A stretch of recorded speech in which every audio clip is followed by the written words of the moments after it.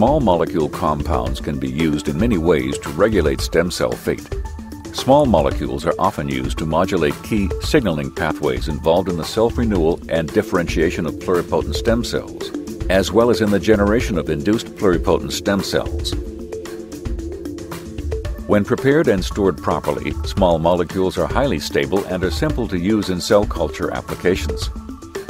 Small molecules function in a dose-dependent manner, which provides a unique point of control over an experiment. This tutorial will review the basic workflow for using small molecules in the stem cell laboratory. Step 1. Prepare a concentrated stock solution. Lyophilized small molecules must first be reconstituted in an appropriate solvent to make a concentrated stock solution.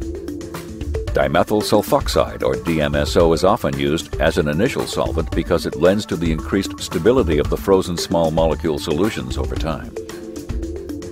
To prepare a concentrated stock solution, add the appropriate amount of DMSO to the entire contents of the vial to make a 10 millimolar, or a 1000x solution. Vortex the vial for approximately 10 to 20 seconds to be sure that all of the lyophilized powder is dissolved.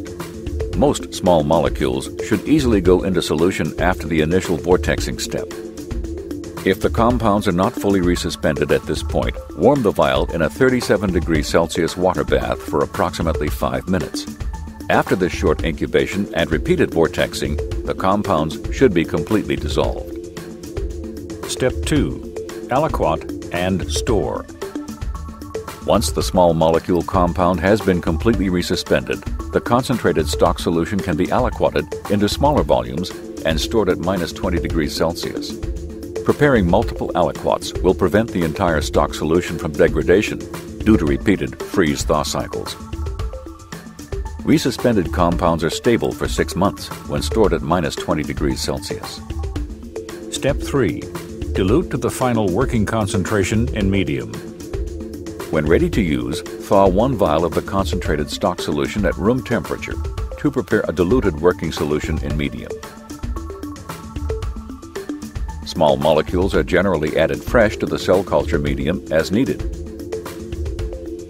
Because the compounds are more sensitive to degradation when diluted and incubated at 37°C, it is best to prepare a fresh solution for each medium change.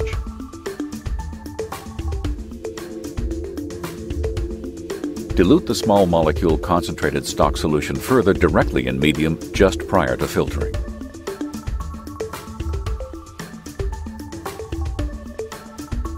The compounds should be filtered at their final working concentration in medium. A 0.22 micron pore size filter is recommended. Store any unused concentrated stock solution at -20°C. Avoid repeated freeze-thaw cycles to preserve the integrity of the compound over time. For a library of StemGent video protocols or to download a PDF of this protocol, please visit stemgent.com.